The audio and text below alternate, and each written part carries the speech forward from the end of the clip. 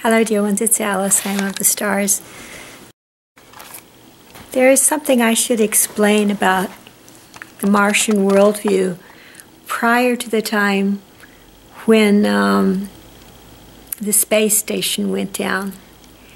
And my understanding of it is this, that in achieving great micro-miniaturization, they lost contact with the larger world. And it had many advantages because they could pack a lot of population into a planet that way. But the disadvantage was that they longed for communication with Mars, and they no longer had that communication. They were kind of double layered into various life forms on the planet, you see, and so they lost communication.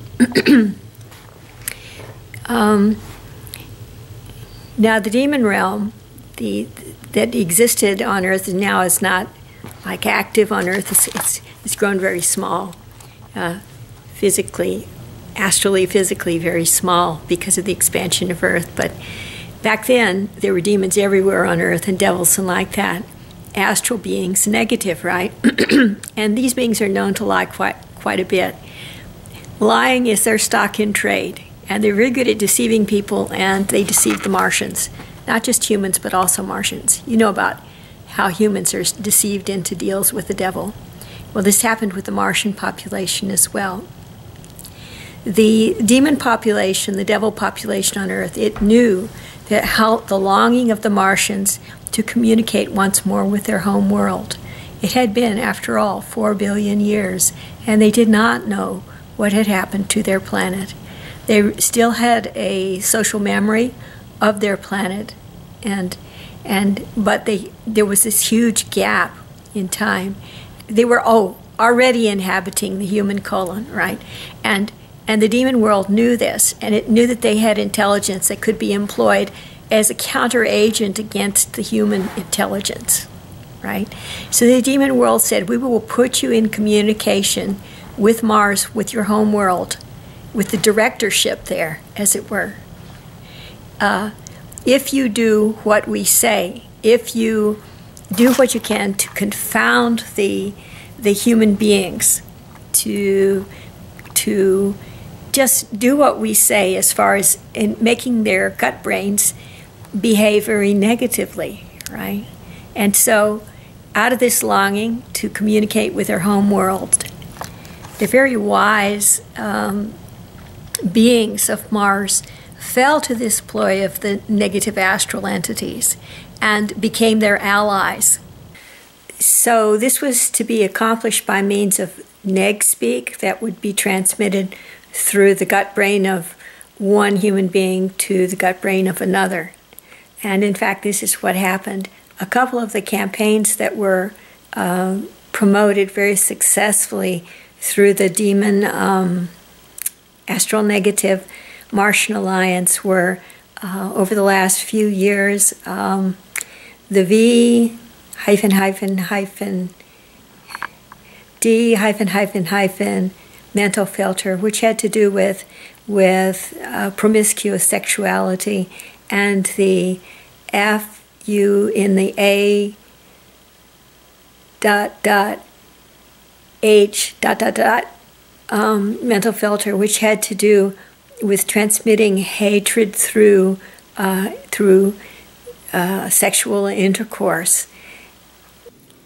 From the perspective of the astral beings negative, their insistence on that slogan and the following one about FU in the AH had to do with trying to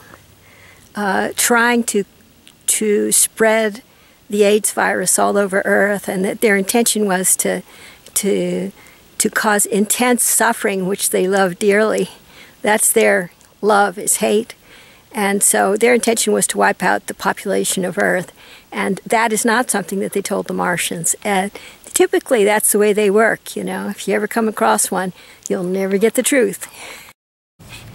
So the deal that was cut was that the astral negative world would enter the human bloodstream. And as I understand it, at this point in time, totally imperfect understanding that I have, this was accomplished through human beings who are what is called hybrids. Now, hybrids, I know there's stories about gene splicing and so forth, and this may have occurred in order to make them more suitable vehicles for the negative energies of the astral negative world. So in whatever way it was done, through the samskaras, through the gene splicing, which are essentially the same thing, there are human beings on Earth that are far more negative in orientation, more inclined toward service to self than most human beings. These numbers are few as far as the true despots of service to self are concerned. But these beings, through their alliance with the astral world, have been lent great astral powers. And one of those is the yogic superpower described in the aphorisms of Patanjali to do with micro-miniaturization. They can project their consciousness to the level, subatomic level, or the atomic level. They can project their consciousness into the bloodstream of other people. They can subject other people to their will through obsession, as described in the text on Theosophy. And they can keep them in that state of, essentially that state of stasis, and mind control them into thinking that they are those beings circulating in the blood of someone that they want to turn to the astral negative. Assisting them in this is the Martian alliance, which longed for news from home. In actuality, what was happening was that intel was going either through the obsessionary channel or through direct from the hybrids, through the bloodstream of the human being, and up to the crown chakra once a month during the full moon. And somehow this information was getting from the crown chakra of the person to what they called moon base. It's been written up in the Ascension Glossary that moon base was a reptilian base, actually. A place for negative energies to impact Earth. And so, essentially, putting all this together, I view what was essentially complete control, really, of the mind control of the population of humankind, and filtering down also to the Martian population of Earth that was taking place through a central command at moon base for a long time during the last age of darkness. And this collapsed in the early 2010s. Now, the Martian alliance with the astral beings negative no longer exists because these are no longer a force in the world. The hybrids are all hiding out and hoarding art and like gold and things of that nature, thinking that they may live much longer. The theory that they have is that they have no soul. In fact, the truth of the matter is, as I understand it, that they do have souls, but that these souls cannot enter the human vehicle until the etheric net and the samskaras, the genes, are repaired. Okay? Because the human vehicle of the person known as a hybrid right now is too damaged. The light is too damaged for the soul to step into it. Along these lines, I'd like to state that this is a very normal thing for a soul when the human body is unable to step into it. For instance, as I understand it, it was from a gentleman who had recent experience with the Davic kingdom incarnation. It was terrific information, and he observed it in his wife while she was pregnant and after she had her child. Their child was growing. What he observed is that the soul of their child was standing by and hovering over and patiently caring for the body of his infant child as it was nurtured in the womb, and for some years thereafter, until the physical body had the everything in place for the soul to step into it. At that point, then, the body was ensouled. So you see, the hovering over of the soul and the watchful separateness of the soul is a natural thing for the human form until it reaches a certain stage of its growth. And in the same way for the hybrids, because they are born with this greatly damaged network of light, the soul waits patiently. I can offer this solace that the soul is waiting patiently for their DNA repairs, which may commence next year. All right. So their lack of ensoulment and their need for blood sacrifice and so forth, human blood, are fictions told to them by the demon realm and reinforced by samskaric distortions of the light, which are clearing now. In case they have any question, the hybrids, regarding need for hemoglobin, I suggest trying chlorophyll, which is a chemical very similar in nature to hemoglobin and which may act as a proper substitute until the clearings of light take place for them. Now, so getting back to the Martians, I feel that the Martians have also been misled by the astral beings negative. For instance, they thought that our human bodies that they inhabit were space stations, and they are not. They're living on Earth.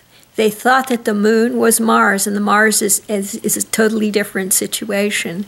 They thought that they were in touch once a month with Mars, with their cherished homeworld, and that is not so. And these were the reasons why they agreed to the alliance with the astral beings negative.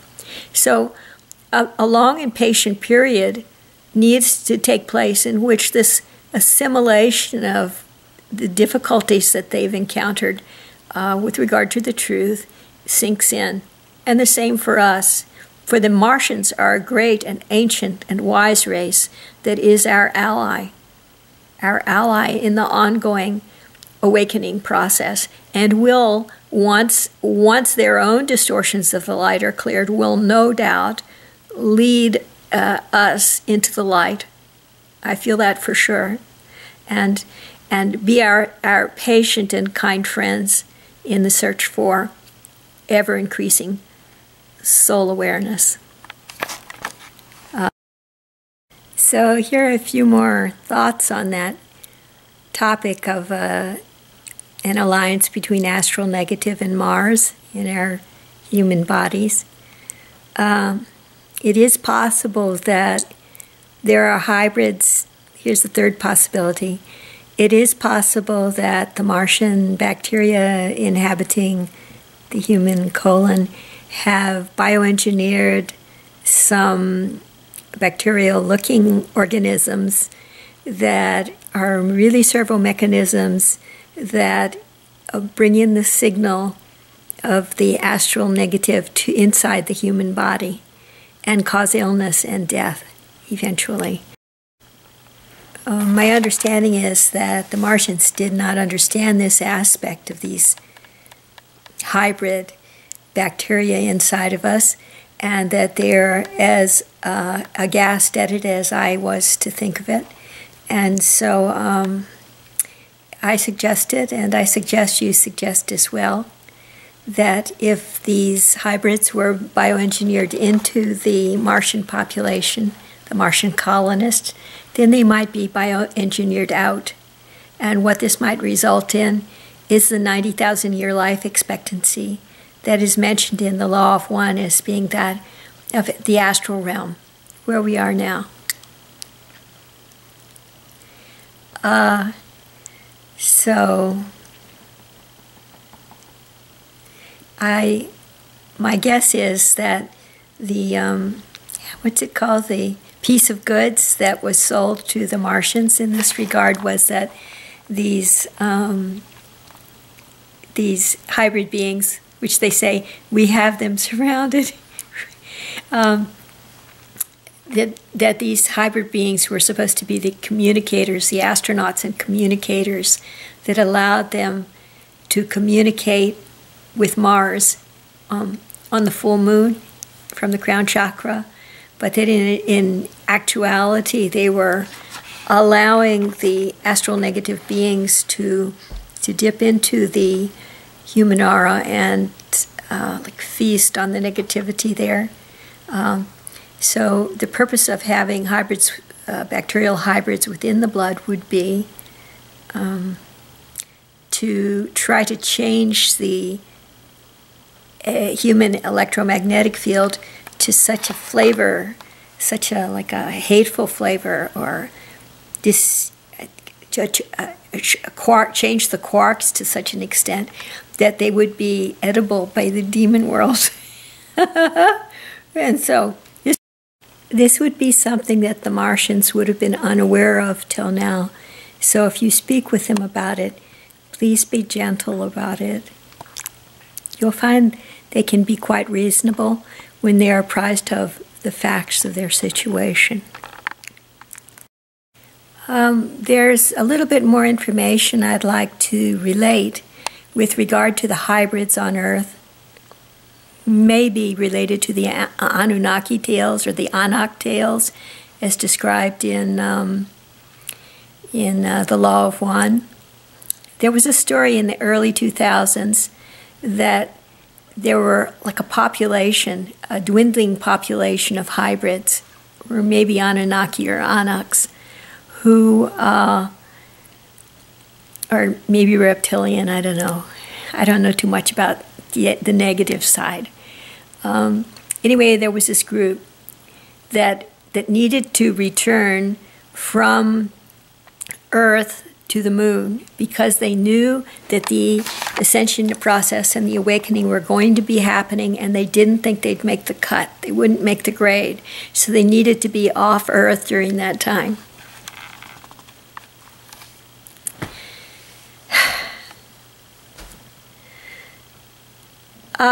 So this fits in with the notion of the miniaturized hybrids a little, because I can't think of any other way to explain it.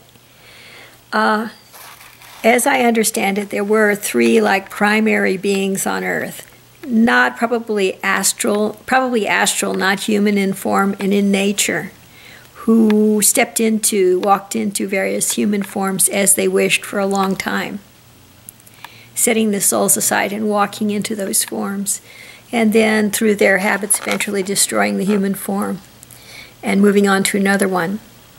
Or they could replicate like a holographic display of a human being that to most people appeared to be normal but lacked a soul and was really in fact just like a 3D motion picture. I've seen such a thing. So there were these beings that could do these things. As to what they really were, I don't know. So amongst them, there was this story in the early 2000s when they heard about the awakening of getting off Earth through, there were two beings that talked to me who I think were brother and sister, but for some reason married in some way, in like a mythological way maybe, who had been on Earth, ransacking Earth in this way of moving from soul to soul for a long time, like lions that had gone mad, sort of, or lion cubs gone mad. The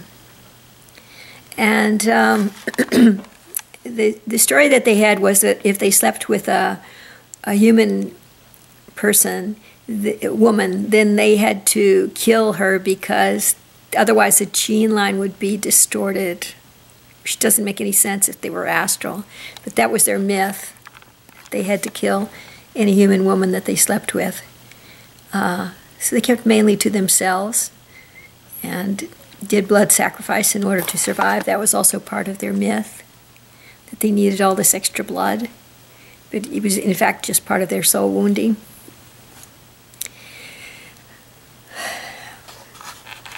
So the story is that the father of these two was one of those selected to go on a spaceship. And the spaceship was going to the moon, and it was carrying like human hosts as like those that they would eat.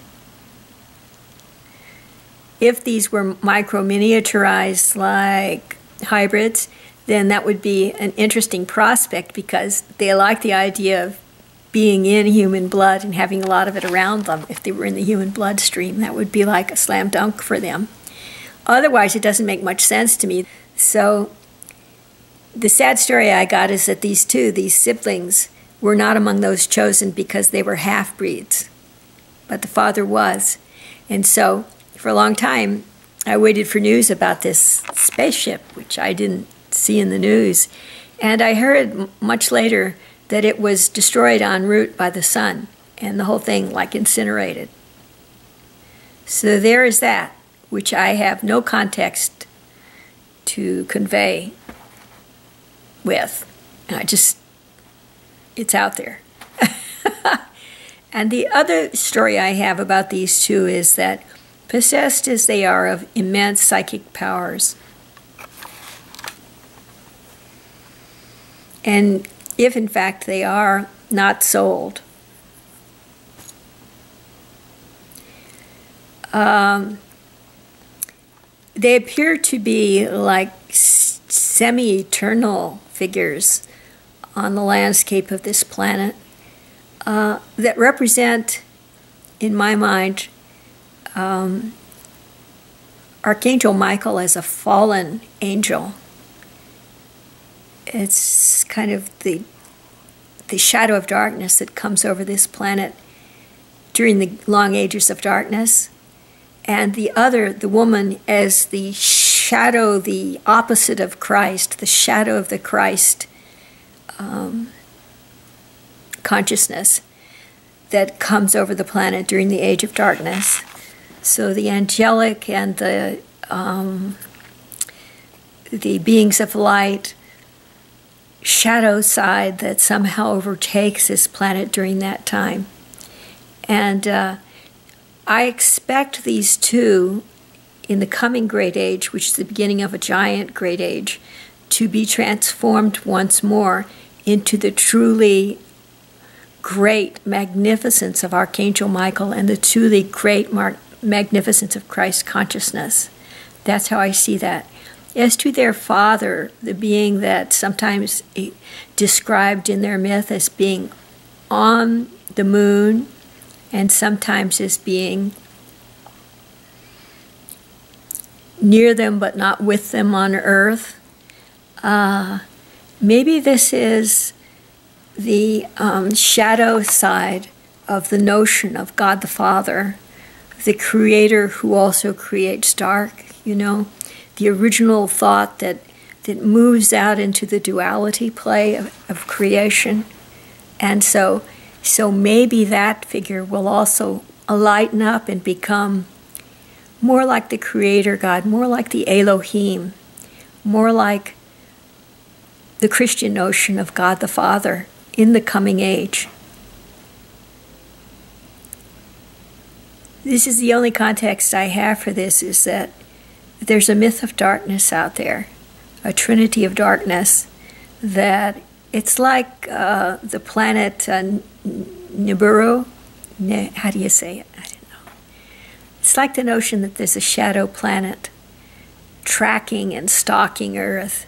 And in the same way, there is this notion of the shadow trinity, the shadow of the Hindu trinity and of the Christian trinity that's sometimes made flesh, apparent flesh in the form of hybrids, and sometimes standing off in the fourth dimension, you know. The things I don't know about this could fill a lot of books.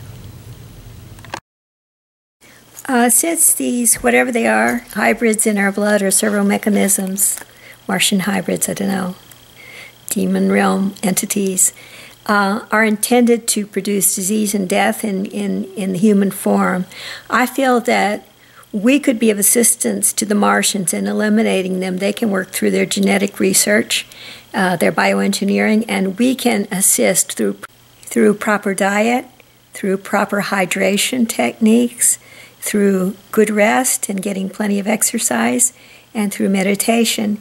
In other words, through a very healthful lifestyle, we could eliminate these hybrids in our own blood. It stands to reason if they were placed there so as to injure our health, that healthful lifestyle will help to eliminate them. Another form of human-Martian alliance in terms of physical health of the human body. So that's it for now. Y'all take care.